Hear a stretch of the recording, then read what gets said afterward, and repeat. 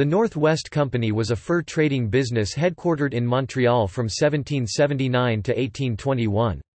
It competed with increasing success against the Hudson's Bay Company in what is present-day Western Canada. With great wealth at stake, tensions between the companies increased to the point where several minor armed skirmishes broke out, and the two companies were forced by the British government to merge.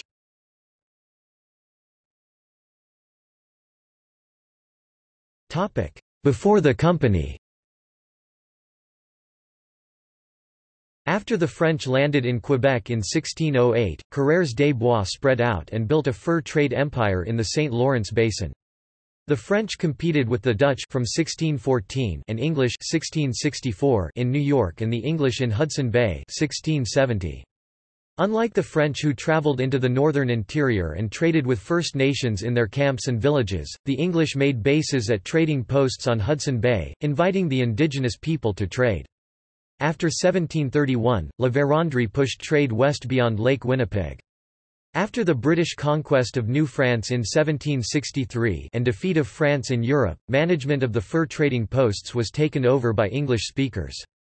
These so-called peddlers began to merge because competition cost them money and because of the high costs of outfitting canoes to the far west.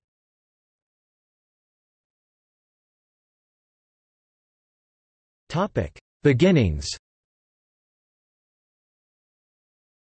There are historical references to a Northwest Company, as early as 1770, involving the Montreal-based traders Benjamin Frobisher, Isaac Todd, Alexander Henry the Elder and others, but the standard histories trace the company to a 16-share organization formed in 1779. For the next 4 years, it was little more than a loose association of a few Montreal merchants who discussed how they might break the stranglehold the Hudson's Bay Company held on the North American fur trade. In the winter of 1783–84, the North West Company was officially created on a long-term basis, with its corporate offices on Vaudreuil Street in Montreal. It was led by businessmen Benjamin Frobisher, his brother Joseph, and Simon McTavish, along with investor partners who included Robert Grant, Nicholas Montour, Patrick Small, William Holmes, and George McBeath.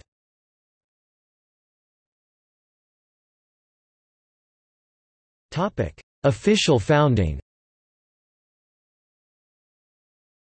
In 1787 the North West Company merged with a rival organization, Gregory, MacLeod & Co., which brought several more able partners in, including John Gregory, Alexander Mackenzie, and his cousin Roderick Mackenzie.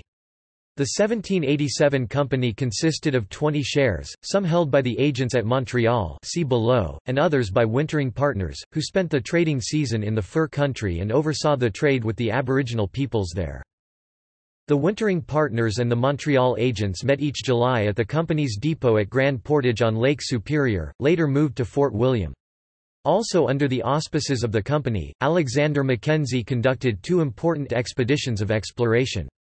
In 1789, he descended the Grand River, now called the Mackenzie River, to the Arctic Ocean, and in 1793 he went overland from Peace River to the Pacific Ocean. Further explorations were performed by David Thompson, starting in 1797, and later by Simon Fraser. These men pushed into the wilderness territories of the Rocky Mountains and all the way to the Gulf of Georgia on the Pacific coast.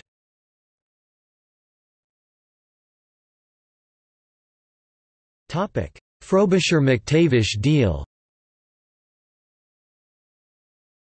The death of Benjamin Frobisher opened the door to a takeover of the North West Company by Simon McTavish, who made a deal with Frobisher's surviving brother Joseph. The firm of McTavish, Frobisher and Company, founded in November 1787, effectively controlled 11 of the company's 20 outstanding shares. At the time the company consisted of 23 partners, but its staff of agents, factors, clerks, guides, interpreters, more commonly known today as voyageurs, amounted to 2,000 people. In addition to Alexander Mackenzie, this group included Americans Peter Pond and Alexander Henry the Elder. Further reorganizations of the partnership occurred in 1795 and 1802, the shares being subdivided each time to provide for more and more wintering partners.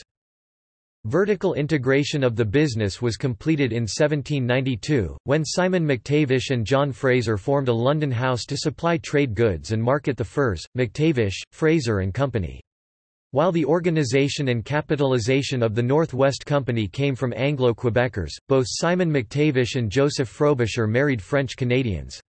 Numerous French Canadians played key roles in the operations both in the building, management, and shareholding of the various trading posts scattered throughout the country, as well numbering among the voyageurs involved in the actual trading with natives. In the Northwest, the company expanded its operations as far north as Great Bear Lake, and westwards beyond the Rocky Mountains. For several years, they tried to sell furs directly to China, using American ships to avoid the British East India Company's monopoly, but little profit was made there. The company also expanded into the United States Northwest Territory, today's Midwest of Michigan, Illinois, Indiana, Ohio and Wisconsin. In 1796, to better position themselves in the increasingly global market, where politics played a major role, the Northwest Company briefly established an agency in New York City. Despite its efforts, the Northwest Company was at a distinct disadvantage in competing for furs with the Hudson's Bay Company, whose charter gave it a virtual monopoly in Rupert's Land, where the best furs were trapped. The company tried to persuade the British Parliament to change arrangements, at least so the North West Company could obtain transit rights to ship goods to the West needed for trading for furs. It is said that Simon McTavish made a personal petition to Prime Minister William Pitt, but all requests were refused. A few years later, with no relief to the Hudson's Bay Company's stranglehold, McTavish and his group decided to gamble. They organized an overland expedition from Montreal to James Bay and a second expedition by sea. In September 1803, the overland party met the company's ship at Charlton Island in what is now Nunavut Territory. There, they lay claim to the region inhabited by the Inuit, in the name of the North West Company, and were able to capitalize on the rich furs of the area. Their expansion northwestward cut into the profits of the Hudson's Bay Company. In 1800, HBC profited £38,000 in trade compared to the North West Company's £144,000 in 1800. This bold move caught the Hudson's Bay Company off guard. In succeeding years it retaliated rather than reaching a compromise, which McTavish had hoped might be negotiated.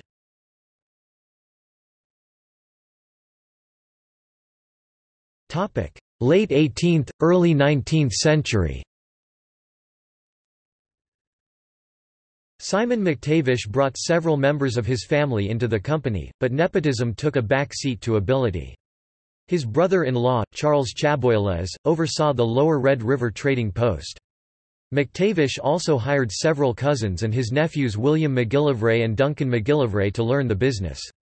William McGillivray was groomed by his uncle to succeed him as director of the North West Company, and by 1796 he had effectively done so, acting as Montreal agent's representative at the annual meetings at Grand Portage, and later at Fort William. Simon McTavish was an aggressive businessman who understood that powerful forces in the business world were always ready to pounce on any weakness. As such, his ambition and forceful positions caused disagreements between him and some of the shareholders, several of whom eventually left the North West Company during the 1790s. Some of these dissidents formed their own company, known unofficially as the XY Company, allegedly because of the mark they used on their bales of furs. Their cause was greatly strengthened in 1799, when the North West Company's hero explorer, Alexander Mackenzie, quit his old partnership and soon after joined them. There was intense competition between the rivals. When Simon McTavish died on July 6, 1804, the new head William McGillivray set out to put an end to the 4 years' rivalry. It had escalated to a point where the master of the North West Company post at Great Bear Lake had been shot by an XY Company employee during a quarrel. McGillivray was successful in putting together an agreement with the XY Company in 1804. It stipulated that the old North West Company partners held 75% of the shares, and the former XY Company partners the remaining 25%. Alexander Mackenzie was excluded from the new joint partnership. Under William McGillivray, the company continued to expand, and apparently to profit, during the first decade of the 19th century. Competition with the Hudson's Bay Company was intense, however, and profit margins were squeezed. The North West Company branch in New York City had allowed the Canadians to get around the British East India Company's monopoly and ship furs to the Chinese market. Cargo ships owned by the North West Company conveniently sailed under the American flag, and doing so meant continued collaboration with John Jacob Astor. However, Astor was as aggressive as Simon McTavish had been. An intense rivalry soon developed between him and William McGillivray over the Oriental market and westerly expansion to unclaimed territory in what is now the Columbia River Basin, in the present-day states of Washington and Oregon. Astor's Pacific Fur Company beat the Northwest Company in an effort to found a post near the mouth of the Columbia, Fort Astoria. A collapse in the sea otter population and the imminent possibility of British seizure of Astoria during the War of 1812 led to its sale to the Northwest Company in 1813. When HMS Raccoon and its Captain Black arrived, he went through a ceremony of possession, even though the fort was already ostensibly under British control. Due to treaty complications of the Treaty of Ghent requiring the return of seized assets, putative ownership of the site was returned to the United States in 1817. Renamed as Fort George by the Northwest Company, continued to operate until the Hudson's Bay Company's takeover and the replacement of Fort Astoria by Fort Vancouver. The Canadian fur trade began to change in 1806, after Napoleon Bonaparte ordered the blockade of the Baltic Sea as part of the ongoing struggle between France and Britain for world dominance. Britain was dependent for almost all of her timber on the Baltic countries and on the U.S. states of New Hampshire and Massachusetts, which at that time included the large territory of Maine.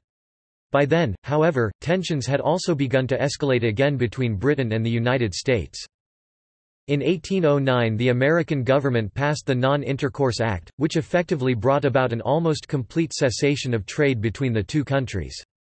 Britain became totally dependent on her Canadian colony for her timber needs, especially the great white pine used for ships' masts. Almost overnight, timber and wood products replaced fur as Canada's #1 export. Fur remained profitable, however, as it had a high value-to-bulk ratio. In an economy short of ready money, fur was routinely used by Canadian merchants to remit value to their London creditors.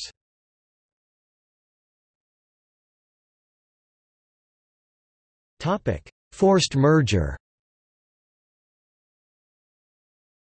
By 1810, another crisis hit the fur industry, brought on by the over-harvesting of animals, the beaver in particular. The destruction of the Northwest Company post at Sault Ste. Marie by the Americans during the War of 1812 was a serious blow during an already difficult time. In addition, the company was hurt by the refusal after the War of the United States to let Canadian traders freely cross its northern border. This reduced much of the border trade, which had previously been profitable for them, and artificially divided traders' relations with those several Native American tribes whose territories spanned the border. All these events intensified competition between the companies. When Thomas Douglas convinced his fellow shareholders in the Hudson's Bay Company to grant him the Selkirk concession, it marked another in a series of events that would lead to the demise of the Northwest Company. The Pemmican Proclamation, the ensuing Battle of Seven Oaks in 1816, and its violence, resulted in Lord Selkirk arresting William McGillivray and several Northwest Company proprietors. He ordered the seizure of their outpost property in Fort William and charged them in the deaths of 21 people at Seven Oaks.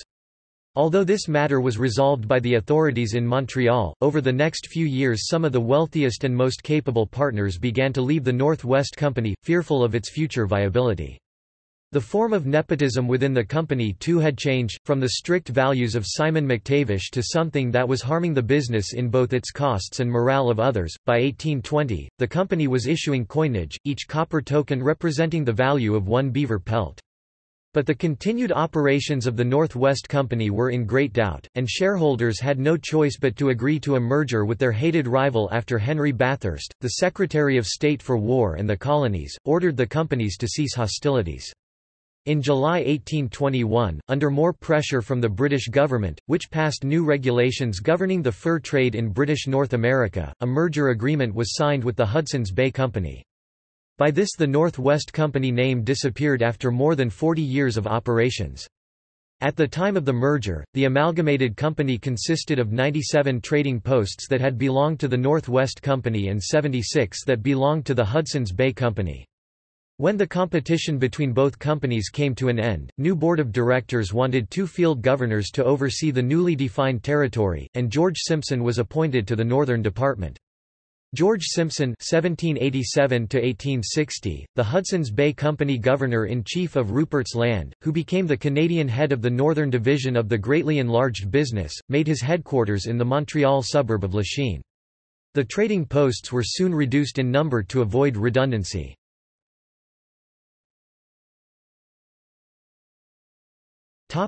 Social and ethnic structure.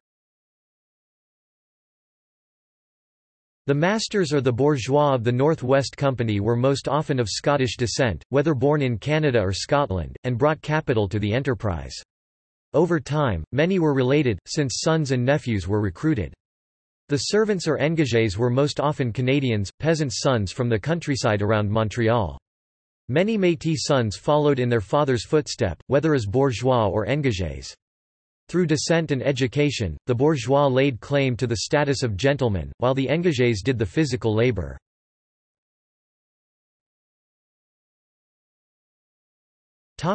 Bourgeois. The bourgeois or masters of the North West Company belonged to three different levels, depending on the role performed in the company. Montreal merchants, or agents de Montréal, were owners of trading companies and shareholders in the North West Company. They were responsible for hiring staff, exporting furs, acquiring supplies, merchandise and provisions, and organizing their shipment to the inland trading posts. For this, they received commissions, in addition to the profits they made as shareholders. Wintering partners or associés were also shareholders in the company, owning 1 or 2 shares each. They were not salaried, but received their income from the company's profits through their shares. Trading goods were advanced to them on credit by the agents of Montreal. They wintered in the interior, managing a district with several trading posts, and were in charge of the actual trade with the Indians. During the summer, the agents and the associates met at Fort William. The wintering partners normally began their career path as clerks. The clerks or commis were salaried employees. They began their career as apprentices serving 5 to 7 years, before advancing to clerks and bookkeepers. Each hoped to become a shareholding partner, although many remained clerks.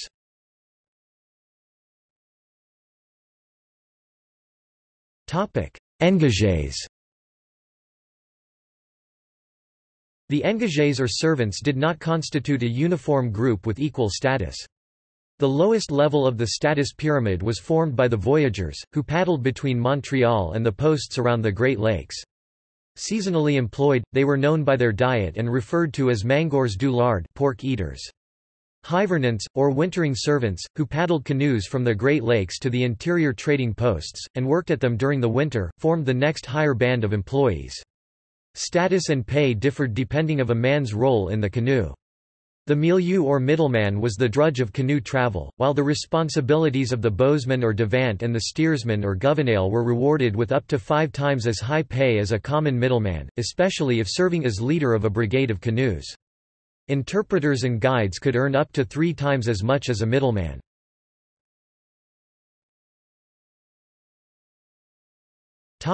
Social dynamics. The social dynamics of the company was rooted in kinship and descent or ethnic origin. The company was formed by a closed network of persons of Scots descent related through blood or marriage. Several important Montreal agents were related to Simon McTavish, and his successors, brothers William and Duncan McGillivray, were his nephews. Of 128 leading figures in the company, 77 were of Scots descent. Due to the prevalent kinship structures, it was all but impossible for unrelated men to advance from engagé to bourgeois.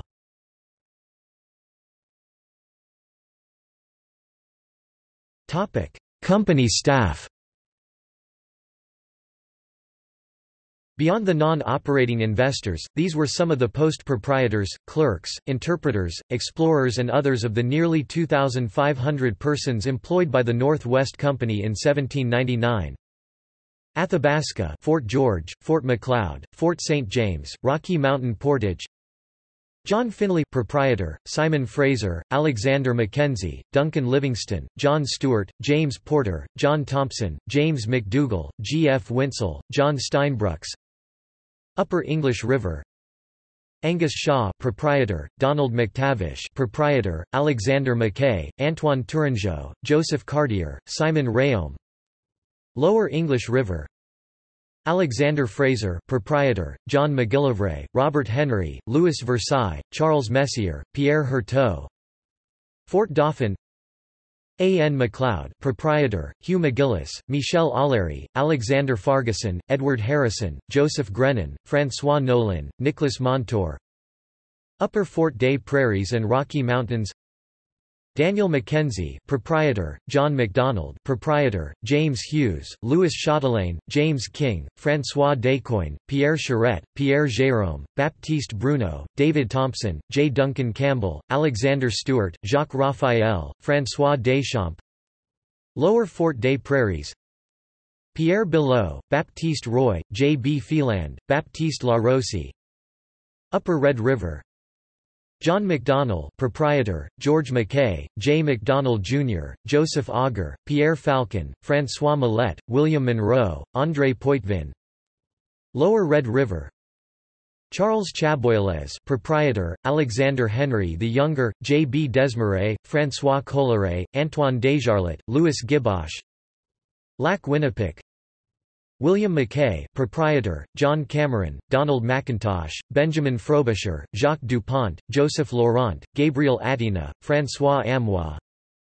Nipigon. Duncan Cameron, proprietor, Ronald Cameron, Dougald Cameron, Jacques Adiéchamar, Jean-Baptiste Chevalier, Alan McFarlane, Jean-Baptiste Pominville, Frederick Schultz. Pic. J. B. Perrot, Augustin Roy. Machipicoten and the Bay. Lemaire Saint-Germain, Baptiste Saint-Germain, Léon Chenier. Sault Ste. Marie and Sloop Otter. John Burns, John Bennett, John Johnston. South of Lake Superior. Michel Cadot, partner, Simeon Charette, Charles Gautier, Pierre Baylarge. François Malliot, clerk in charge at Lac du Flambeau. Fond du Lac. John Sayer, proprietor, J. B. Cadot, Charles Bousquet, Jean Coton, Ignace Chenier, Joseph Rayaume, Eustache Roussan, Vincent Roy. Lac La Pleau. Peter Grant, proprietor, Arch. McClellan, Charles Latour, Michel Machard. Grand Portage. Dr. Monroe, Charles Hess, Zachary Clothier, Antoine Collin, Jacques Vandré, François Boileau, Mr. Bruce. Organizational history. The history of the partnership is complex, but it is necessary to keep track of who was competing with whom. Note that the definition of partner is not completely clear.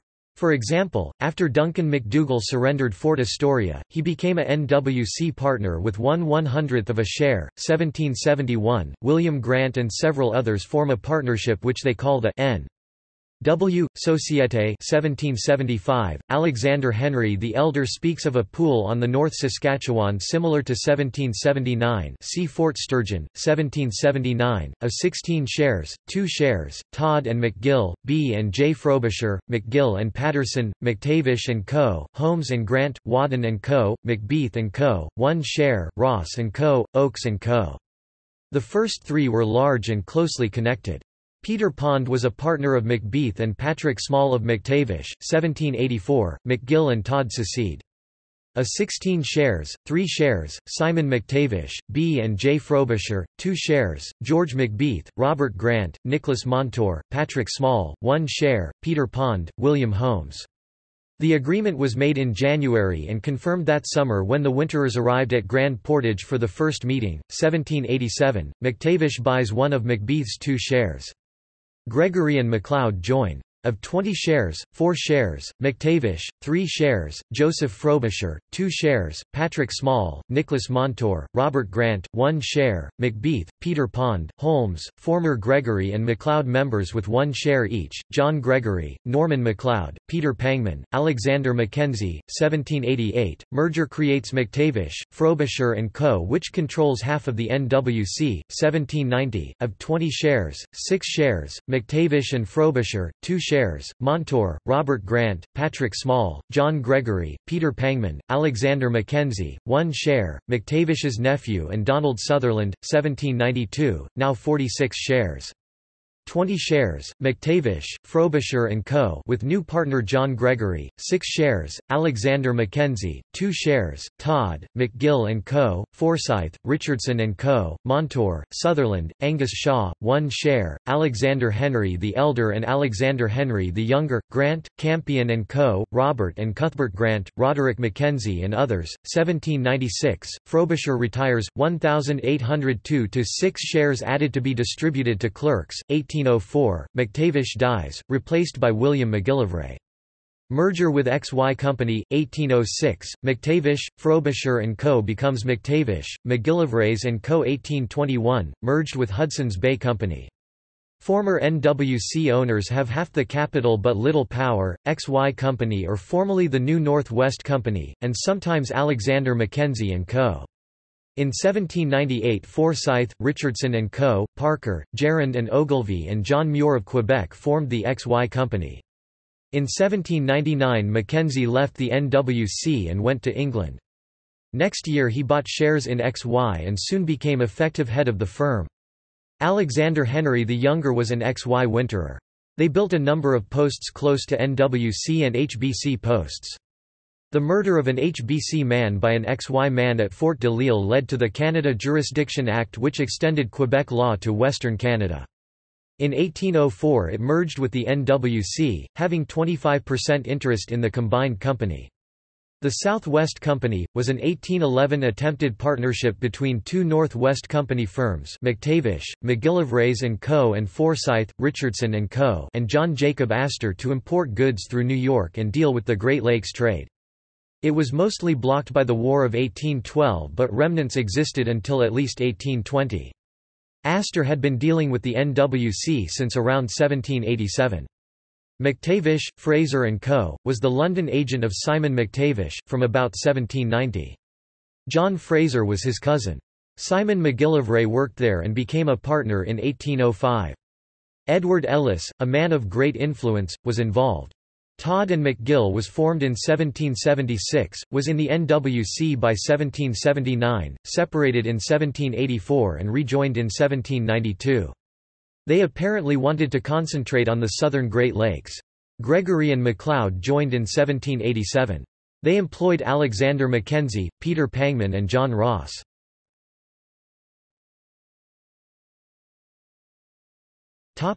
Revival. In 1987, the northern trading posts of the Hudson's Bay Company were sold to an employee consortium that revived the name the Northwest Company in 1990. The new company is a grocery and merchandise store chain based in Winnipeg, with stores in northern Canada, Alaska, U.S. Pacific Territories and the Caribbean. Its headquarters are across the street from the Forts Rouge, Garry, and Gibraltar National Historic Site of Canada, the site of an old Northwest Company fort.